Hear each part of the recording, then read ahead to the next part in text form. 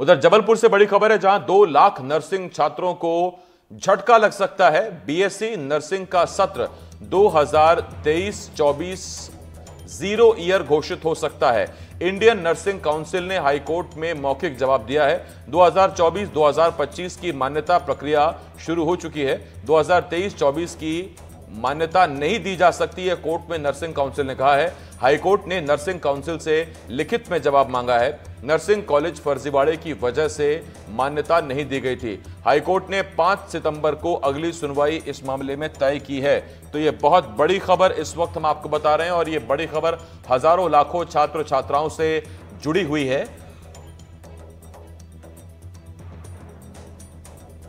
बड़ी खबर जबलपुर से आ रही है, जहां 2 लाख नर्सिंग छात्रों को झटका लग सकता है। दरअसल बीएससी नर्सिंग का सत्र 2023-2024 जीरो ईयर घोषित हो सकता है।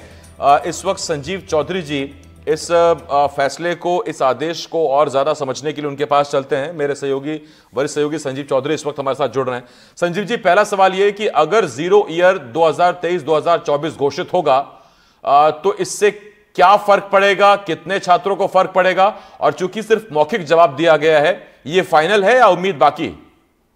देखिए, जो आज हाईकोर्ट में बहस हुई है उसमें नर्सिंग काउंसिल ऑफ इंडिया की तरफ से ये बता दिया गया है कि जो अयोग्य घोषित कॉलेज थे उन्होंने भी 23-24 में बच्चों को एडमिशन दे दिया था, इस प्रत्याशा पे कि शायद उन्हें अनुमति मिल जाए, लेकिन उन्हें अनुमति नहीं दी जा सकती क्योंकि आगे के वर्षों का काउंसलिंग शुरू हो चुकी है, प्रवेश शुरू हो चुका है।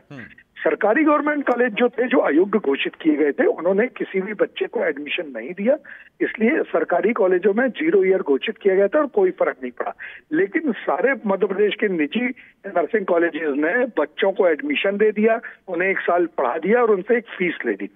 अब सबसे बड़ा संकट ये बच्चों के सामने है कि वो ना तो वापस फीस मिल पाएगी और ना ही उनका वर्ष वापस आएगा, उन्हें फिर पढ़ना पड़ेगा।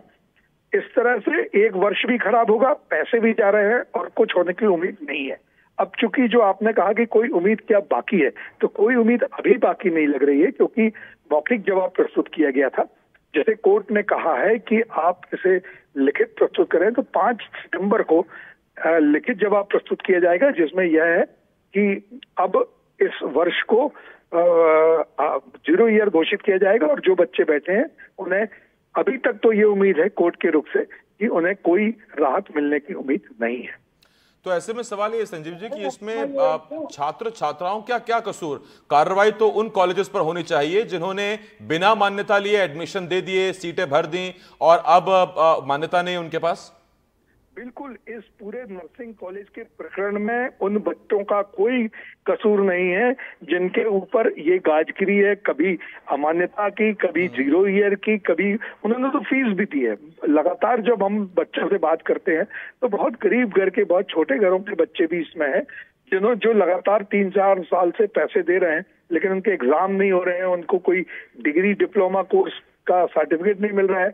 आज वो पैसे भी दे चुके हैं, वर्ष भी खराब कर चुके हैं और उनका भविष्य फिलहाल तो अंधकार में है। इस तरह से लाखों बच्चे मध्य प्रदेश के इस हाईकोर्ट के और कॉलेजों के बीच में उलझे हुए हैं और उनको ये समझ में नहीं आ रहा कि भविष्य उनका क्या होगा। बहुत धन्यवाद आपका संजीव जी, हमारे साथ जुड़ने के लिए, डिटेल देने के लिए। तो बड़ी खबर जबलपुर से आपको बता रहे हैं, लाखों नर्सिंग छात्र छात्राओं के भविष्य से जुड़ा सवाल है, खबर है। और खबर यह है कि साल 2023-2024 को इंडियन मेडिकल काउंसिल ने, इंडियन नर्सिंग काउंसिल ने, माफ कीजिए, उन्होंने जीरो ईयर घोषित करने को कहा है और मौखिक जवाब ये कोर्ट में दिया गया। हालांकि हाईकोर्ट ने इस पर लिखित जवाब मांगा और अब अगली सुनवाई इस मामले में 5 सितंबर को होगी, नजरें बनी रहेंगी।